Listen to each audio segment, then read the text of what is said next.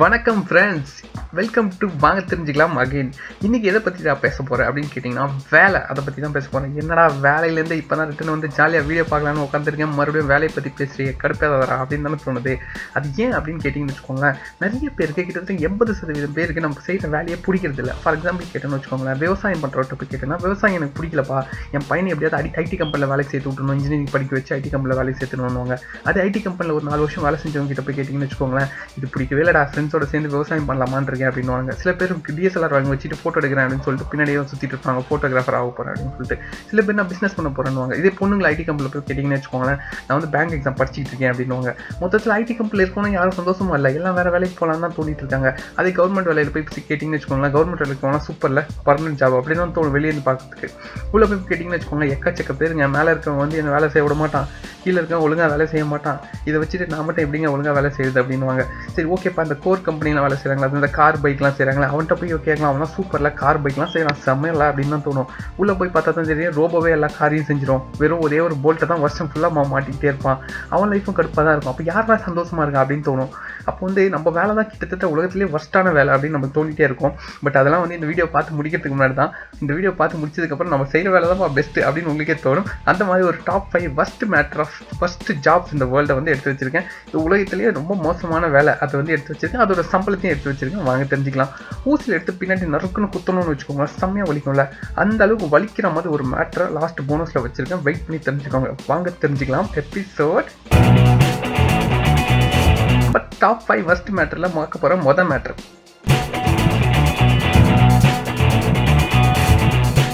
Deodorant அப்படின்ற ஒரு விஷயத்தை எல்லாருமே யூஸ் பண்ணியிருப்போம். அது பசங்களாம் சான்ஸே இல்லை, எத்தனை நாள் குளிக்காமல் ஆஃபீஸ் போயிருப்போம், அன்றைக்கெலாம் உட்காந்து அடி அடிச்சிருக்க மாட்டோம். இந்த மாதிரி டியோட்ரண்ட் அப்படின்ற விஷயத்தை அடிக்கும் போது எப்பயாவது இந்த டியோட்ரண்ட் கம்பெனிலாம் எப்படி இதை டெஸ்ட் பண்ணுறாங்கன்னு யோசிச்சு பார்த்துருக்கீங்களா? ஆமாங்க, டியோட்ரண்ட் டெஸ்டர் அப்படின்ற ஜாபை பற்றி தான் பேச போகிறேன். டியோட்ரண்ட் கம்பெனி எல்லாத்துலேயுமே வந்து டியோட்ரண்ட் டெஸ்டர் அப்படின்னு ஒருத்தர் இருப்பாங்க. ஒரு வேலை என்னென்ன அப்படின்னு கேட்டிங்கன்னா, இந்த புதுசாக டியோட்ரண்ட் செய்வாங்களே, செஞ்சதுக்கப்புறம் என்ன பண்ணுவாங்கன்னா, எக்கச்சக்கமாக லைனாக க்யூவில் வந்து வித்தியாசமாக வேர்க்கக்கூடியவங்க வந்து நின்றுட்டு அவங்க வந்து அக்கில் வந்து நல்ல டியோட்ரண்ட் அடிச்சுட்டு ஒரு 4-5 மணி நேரம் கழிச்சு வருவாங்களாம். அவங்க அக்கில் தூக்கி காட்டுவாங்களா, அதை மோந்து பார்க்கணுமா, மோந்து பார்த்து எப்படி இருக்குது ஸ்மெல்னு ரிப்போர்ட் கொடுக்கணுமா. இன்கேஸ் டியோட்ரண்ட் நல்லா வேலை செஞ்சு ஸ்மெல் நல்லா வந்துச்சுன்னா பரவாயில்ல, டியோட்ரண்ட் மொக்கையாக வேலை செஞ்சு செம்ம கப்படிச்சதுன்னு வச்சுக்கோங்களேன், அப்போ கூட கம்மன் தான் இருக்கணும், ஏன்னா கொடுக்குற காசுக்கு வேலை செஞ்சாகணும்ல. அந்த மாதிரி ஒரு ஜாப் தான் இருக்குங்க. அந்த மாதிரி ஜாப் வந்து எல்லா டியோட்ரண்ட் கம்பெனிலையும் போயிட்டு இருக்கான். அவங்க பேர் வந்து டியோட்ரண்ட் டெஸ்டர்ஸ் அப்படின்னு சொல்கிறாங்க. இந்த ஜாபோட சம்பளம் கிட்டத்தட்ட வந்து 25 லட்ச ரூபா ஒரு வருஷத்துக்கு கொடுக்குறாங்க. செம்ம ரேட்டாக இருக்குது அப்படின்னு கேட்டிங்கன்னா, கண்டிப்பாக நம்ம ஊரில் எனக்கு சம்பளம் தெரியலைங்க, வெளிநாட்டு சம்பளத்தை பற்றி சொல்லிட்டு இருக்கேன். பட் என்னதான் இருந்தாலும் இந்த ஜாப் வந்து ஒரு மூஞ்சி சிலுக்கி வைக்கக்கூடிய ஜாப் அப்படின்றத நான் நினச்சதுனால இந்த லிஸ்ட்டில் போட்டிருக்கேன். நம்ம அடுத்த மேட்டருக்கு போகலாம்.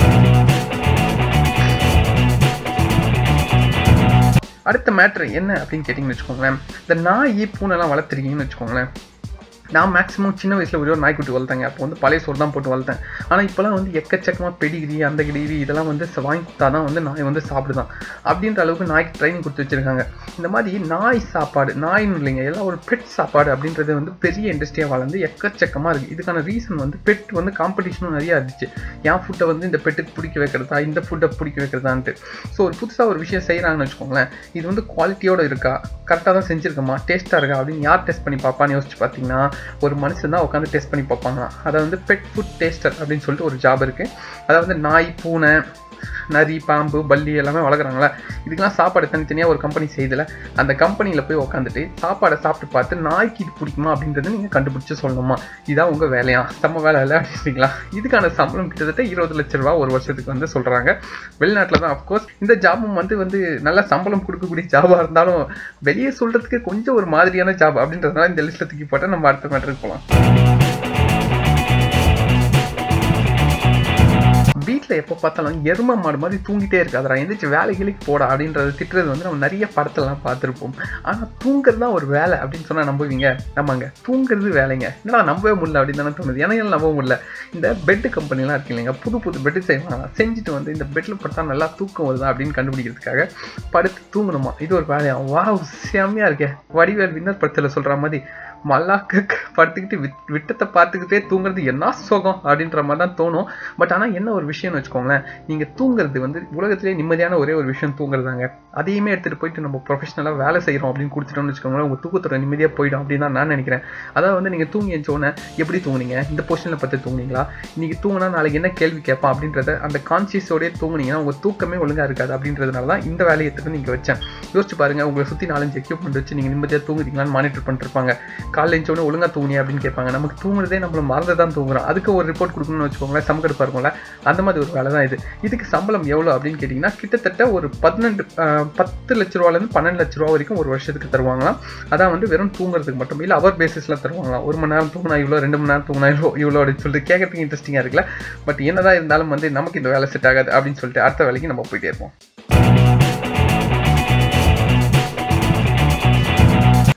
இப்போ நாங்கள் பார்க்க போகிற வேலை வந்து ரொம்ப இன்ட்ரெஸ்டிங்கான ஆளுங்க.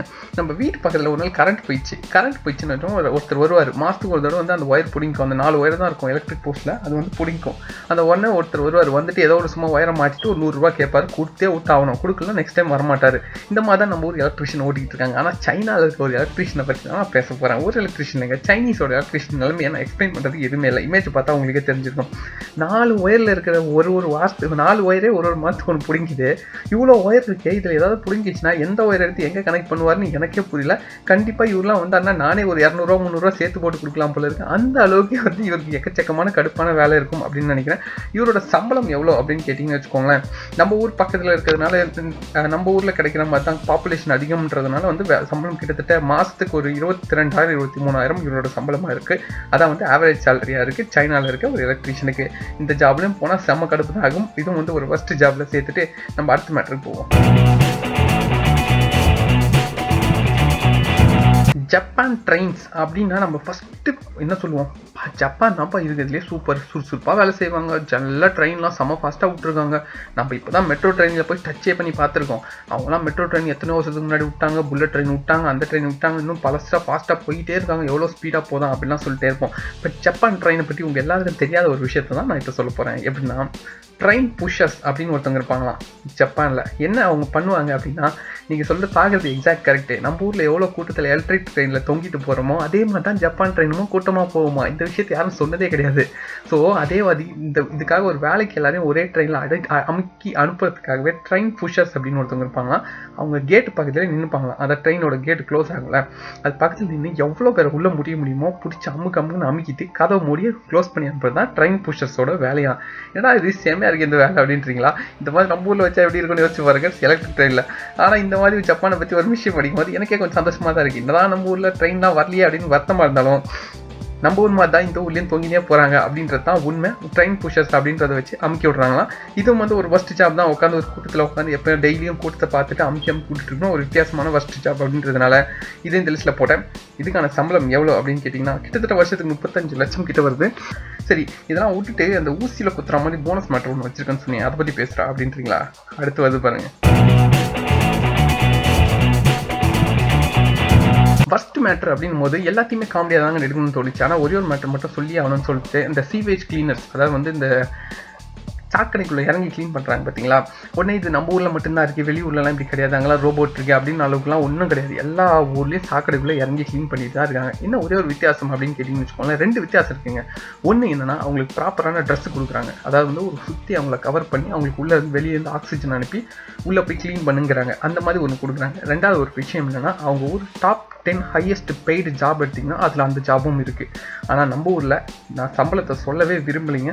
அந்த அளவுக்கு தான் சம்பளம் கொடுக்குறோம். எந்த விதமான எக்யூப்மெண்ட்ஸ் ப்ரொடெக்ஷனும் இல்லாமல் வெறும் உப்பு உடம்புல தடவிக்கிட்டு ஒரு வேட்டியை கட்டிட்டு உள்ளே இறங்குறத தான் நம்ம பார்த்துக்கிட்டு இருக்க முடியுது. உடனே இந்த வீடியோ பார்க்குறதுனாலையோ நான் ஷேர் பண்ணுறதுனாலையோ நான் வந்து இதெல்லாம் உங்களுக்குலாம் சரியாட போதா அப்படின்னு கேட்டிங்கன்னா எதுவுமே ஆக போகிறது இல்லைங்க. பட் நம்மளால் என்னால் முடிஞ்ச ஒரே ஒரு விஷயத்தை சொல்லி முடிக்கணும் அப்படின்னு நினைக்கிறேன். என்ன அப்படின்னு வச்சுக்கோங்களேன், rest room use பண்ணுறோம்ல, rest room use பண்ணும்போது நான் கேள்விப்பட்ட வரைக்கும் ஒரே ஒரு விஷயம், அந்த பச்சிவிங் நம்ம கடிச்சிட்டு தூக்கி போட்டோம்னு வச்சுக்கோங்க ரெஸ்ட் ரூமில், அதை வந்து எந்த மிஷினாலையும் சக் பண்ணி எடுக்க முடியாதான். அதை வந்து அவங்க கையை வச்சு தான் எடுக்கணுமா. என்ன இப்படி பேசுகிற அப்படின்னு தானே தோணுது. நமக்கு எல்லாருக்கும் புரியணும்ல அந்த அவங்களோட வழி. அதுக்கு தான் அப்படி சொன்னேன். இந்த ரெஸ்ட் ரூமில் நம்ம பபிள்காம் போடாம இருந்தாலே போதும், நம்ம அவங்களுக்கு செய்கிற பெரிய உதவியாக இருக்கும் அப்படின்னு சொல்லி இந்த வீடியோவை முடிக்கணும்னு நினைக்கிறேன். உடனே ஓவர் சென்டிமெண்ட்டாக போயிட்டுன்றதெல்லாம் விட்டுட்டு ஜாலியாக உங்கள் கமெண்ட்ஸை ஃபன்னியாக எப்படி போடுங்க. உங்ககிட்ட கேட்க போகிற ஒரே ஒரு கேள்வி என்ன அப்படின்னு கேட்டிங்கன்னா, எந்த ஜாபு ஃபஸ்ட்டு இதில் அப்படின்னு நினைக்கிறீங்க, இல்லை இது சூப்பர் ஜாப் பண்ண போகிறேன் அப்படின்னு நினைக்கிறீங்க.